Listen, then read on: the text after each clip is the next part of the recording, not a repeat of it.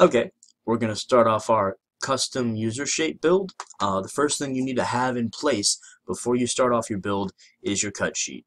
Otherwise, how will you build the object? So we look over here, look at dimensions, get all that down, make sure you're pulling from the right model number and all that stuff jives.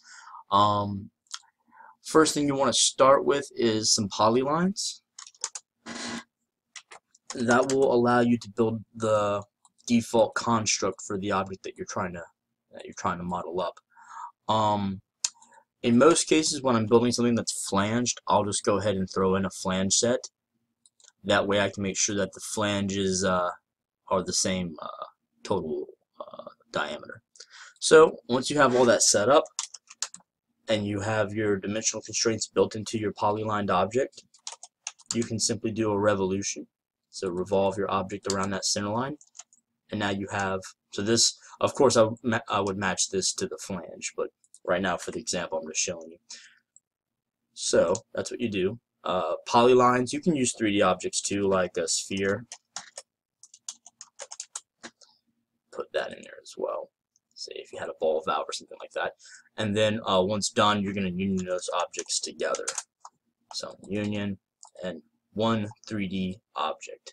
You want to make sure that you can click it, move it, and it all comes together. Or just click it and delete it and see if there's any 2D or any other material that you were using to build the object in the first place.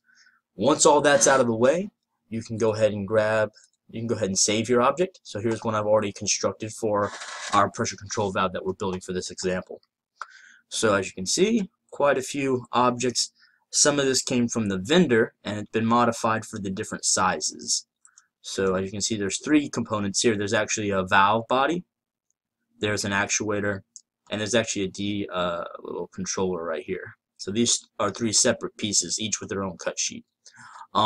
If you build some of these objects over time, like for example this valve was part of a different project, and then this actuator was part of a different project.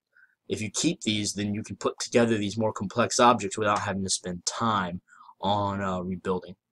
So that's why it's good to have something of an archive. As you can see here, I have one from previous projects where it's delimited by what type of component and the manufacturer.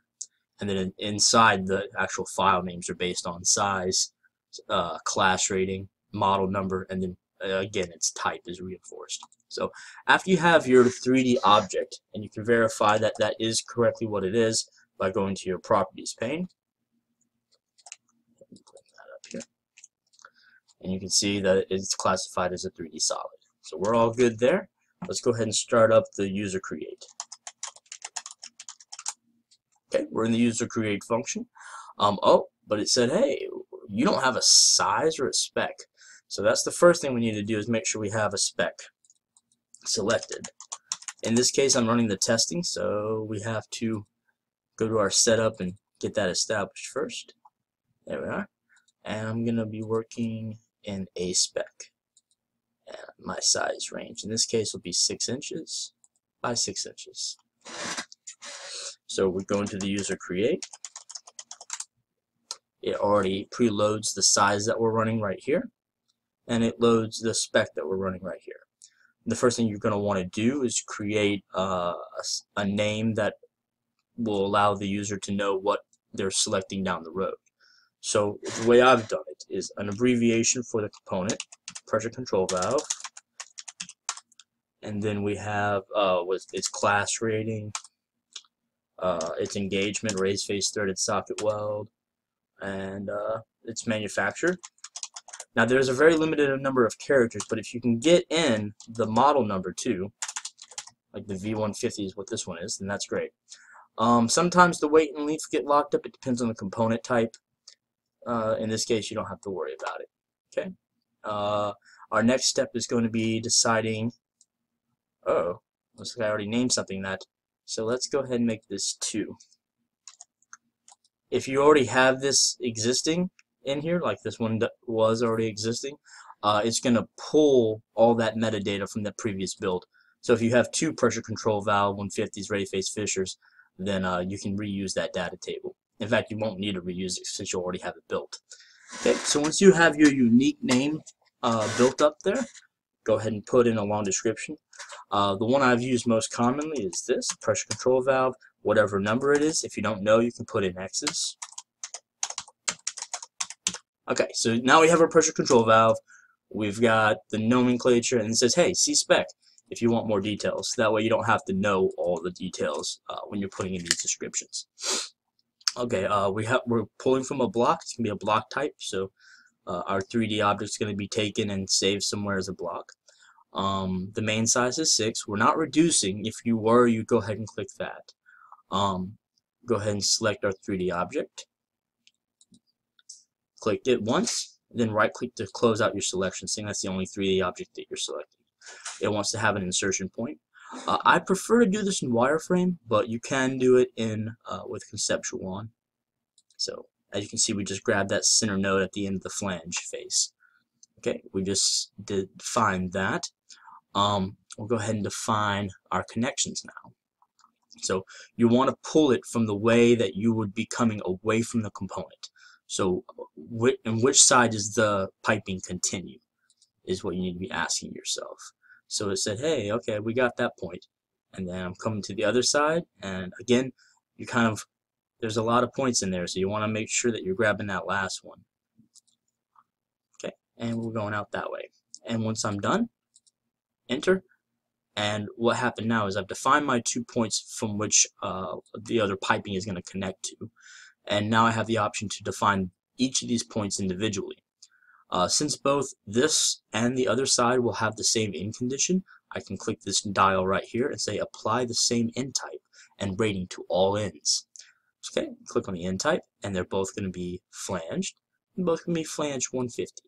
Okay, and the symbol is FL, and that applies to both. So now I don't have to come here to 2 because it's already been updated since we clicked that dial.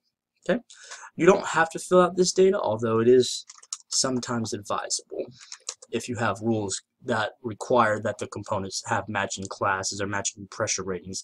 You want this filled out. If you don't have those rules in play, then this isn't super important. Okay, one of our last and most important thing is Ascii, and many of you should be familiar with Ascii. Ascii is what the system uses to identify the component when it generates the ISO. Also, you can tell here weight and length are now accessible. So if you want to go ahead and modify those. Length and weight, these are metadatas. They're not actually going to affect the design of the component. They're just going to output on if you double click the component in the model space. And this is what you'll see for length and for weight. Okay, so for our Ascii, you need to actually pull from your Ascii chart. That can be found in the start button down here on the left, going to CADWorx, whatever year you're running, and then go into Isogen help files. It should be a folder. You click the folder and you double click symbol keys. After doing that, you get this nice little PDF pop up here. Now in our example, we're going to say that this is a ball valve that's based on a ball valve, and that's how we want to represent it on the ISO. Now in the long run, if you really wanted to build something custom to show a specialty component, you could do that. I've seen it done. Here I've never seen anyone do it or ask for it, so right now we just go with regular valves. So you click on the valves. That's after you expand out the introduction tab, go to the component type, and you can just click on the header. As you can see here, we're in the valves category. Ball valve is what we want. So there's 2 things you have to be aware of. The Ascii itself in this column and the PCF identifier. So this word and this word are going to be put into that component. So we have valve and VB star star, or asterisk asterisk. The 2 asterisks are there to hold the place of the in condition. So you'll swap that out with SW for socket weld, or SC for screwed, or FL for flanged, or BW for butt weld. In this case, we have flange, so this will end up being VBFL and valve. So let's go ahead and come over here. Our identifier, as you remember from the chart, is valve. And VB is what we got from the chart, and we know that the connections are FL, flange connections. So we'll go ahead and click OK. Now that we have everything entered, and as you can see, the object is taken away from the current model. And it's thrown in here. We actually had another component already named PCV900, and there we are. Once you're completed this and it's in the spec view palette, that doesn't mean you're done. You want to go back to your spec. As you can see, it says, hey, there's been a modification outside the program. Go into the program, double click our spec again, it's updated. We should see 2 pressure control valves, same name. Here's our one, we put a 2 on the end of the data table. Here's all the information that we already inputted. If you want to come back and modify something, change its data table reference, add in a couple sizes, all of that's available here. Okay.